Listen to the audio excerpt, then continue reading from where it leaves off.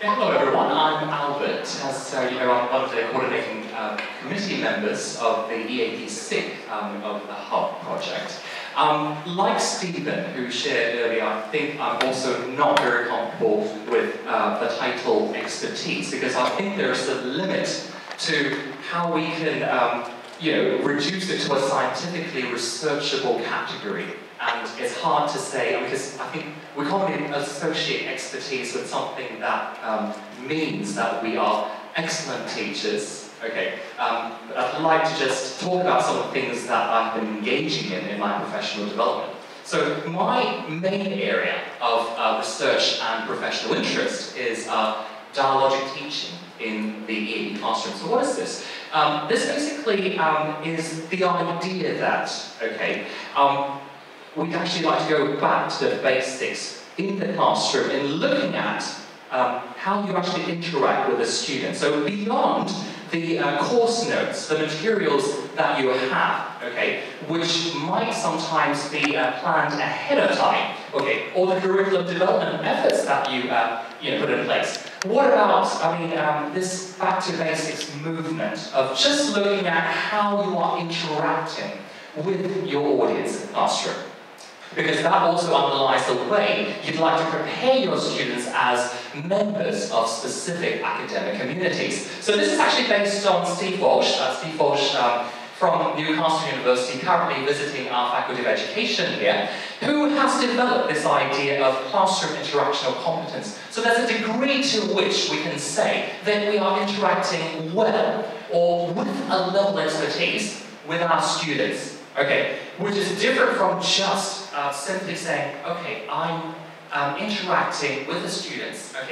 Most of the time when I receive my student set of comments, the evaluation comments, I get the word, this teacher is very interactive.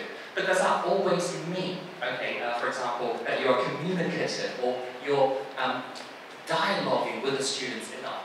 And this idea of developing your interactional competence is also based on the understanding that thinking and communication skills are in fact crucial for your disciplinary communication.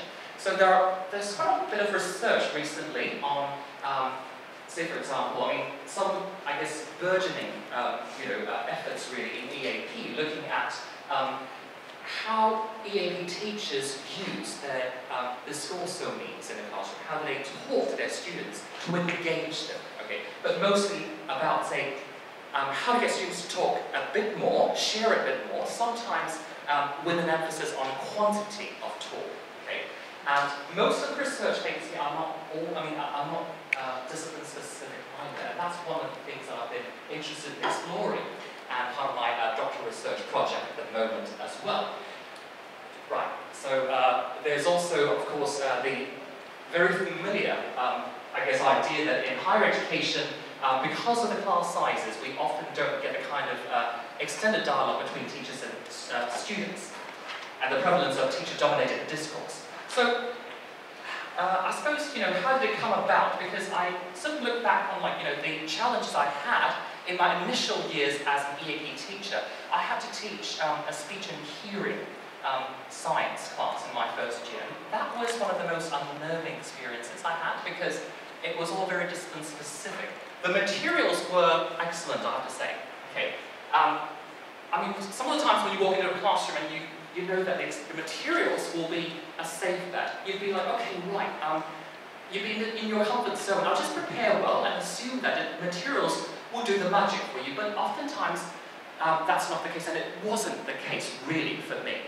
So looking at how I would continue to develop, I really had to, obviously there was a time when I said to myself, maybe I'll just stick to a few courses for the moment, because that would actually be a much better way to stay focused. And I think, people like Miranda and a lot of the members of the management would agree. You'd like to be focused, but at the same time, how do you also broaden your reach? So increasingly, I was also inevitably teaching a wide range of courses and involved in a lot of materials development effort.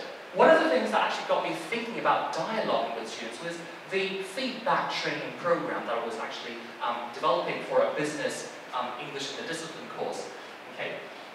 Really, the idea here is that if you were to look at, say, for example, this idea of dual professionalism.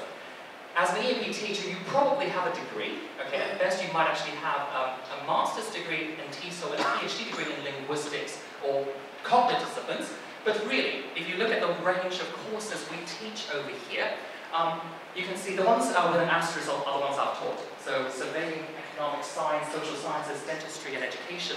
So a whole range of courses here. How do you get yourself ready for all the challenges that each particular context would present you with? So one thing here that I have always thought, was crucial was to think about saying, how is language ever? Because, if you have this kind of distinction in mind, first year EAP, core university English, for example, that's our course, is that really a general course? Even in that course, I've come to recognize quite a few distinct features over there which are not really general. Okay, and there's also Highland's idea that, is there any such thing as non-purposeful language learning? We always learn a language with purposes, specific purposes indeed, in mind. So these are some of the comments that I would receive from my colleagues. Okay, so stars, you're definitely encouraging, you have fun ways of organizing groups, your classes are interactive and sometimes competitive. Okay, but then, at the same time, I'd also get comments like, okay, keep your TTT, your teacher talk time to 30 to 70-30, okay, 16-40. Obviously, this is a Delta trained colleague who's been through all that, and she was saying, yeah, keep your teacher talk time to, a healthy level. Obviously, I'm still trying to find that healthy level myself, okay? Allow students to take turns and report back.